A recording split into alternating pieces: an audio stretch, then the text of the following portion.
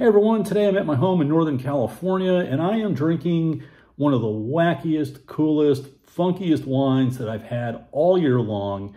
It's a nearly 50-year-old Riesling from Sonoma County. And this is the bottle. It's a 1976 Chateau St. Jean, Alexander Valley, Johannisberg Riesling, individual bunch selected late harvest Belle Terre Vineyard. I can barely get that out in one breath. But back in the day, Chateau St. Jean was all the rage. This is back in the 70s and 80s, back when Richard Arrowwood was there. He was doing a lot of things with individual vineyard bottlings of Chardonnay and Riesling. Some of these wines were absolutely phenomenal. And I had about 20 of these Rieslings. I'm down to my last one. And I thought I'd share the experience with you since once this is gone, it's gone for me. Now, the term Johannisberg Riesling is no longer used. That term was really common back few decades ago. Back in 2006, that term was phased out. So Johannisberg Riesling is something that you won't see unless it predates 2006. Now, I think back to what was going on in 76. That was the year that the bicentennial was happening in the US, happened to be the year that Apple Computer was established. It was the year that the first Rocky movie came out.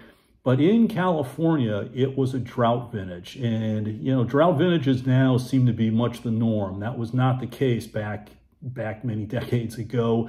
But 76 was a drought vintage. And the vintage tended to produce wines that were very, very concentrated.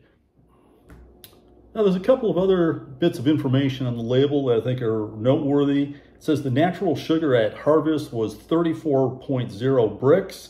Residual sugar of the finished wine is 15.4 brix, and the alcohol level is 10.3. The back label also says it was affected by botrytis, so no surprise there. Each bottle is individually numbered. This one is number 757. No clue how many bottles were produced that particular year. Obviously, it's a 3.75 as well.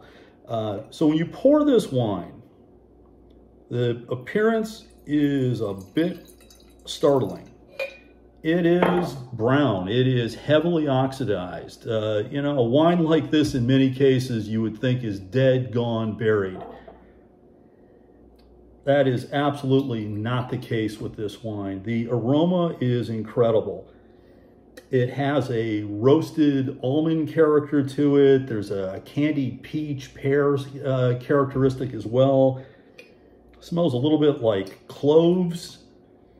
And there's also something there that reminds me a little bit if you've ever had a whiff of a cardamom pod. It's the coolest, most interesting aromatics imaginable. And you can see when you give the wine a swirl that it clings to the glass. So there's a lot of residual sugar here. And the wine has this intensity to it that is astounding for something that's this old.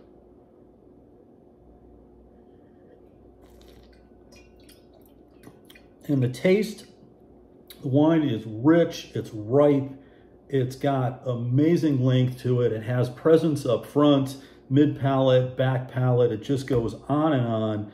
It's absolutely stunning. Now, the longevity of the wine is attributed to a few factors. One is certainly very good fruit quality. Two is a skilled hand in making the wine. But three is the acidity level. And Riesling tends to be very high in acidity. We're talking primarily tartaric acid. It does give that wine a lot of potential longevity. The residual sugar is also a contributing factor. And the other piece is the storage of the wine. If the wine is being stored in very good conditions and it's consistently in that sort of environment, your potential for long-term success in aging a wine goes much, much higher.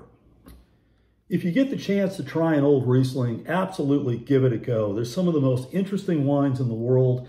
They're also some of the most undervalued as well. Thanks for sticking around to the end of this impromptu video. If you haven't subscribed, please do so. Hit the bell. You'll know when the next video comes out. Also hit the like button. All of these things really matter as I'm trying to get this YouTube channel up and running. Comment down below if you want to tell me something about some old Riesling experiences that you have. I'll read all the comments as well. Thanks so much for sticking around. Until next time, I'll be somewhere out in the wine world. Cheers.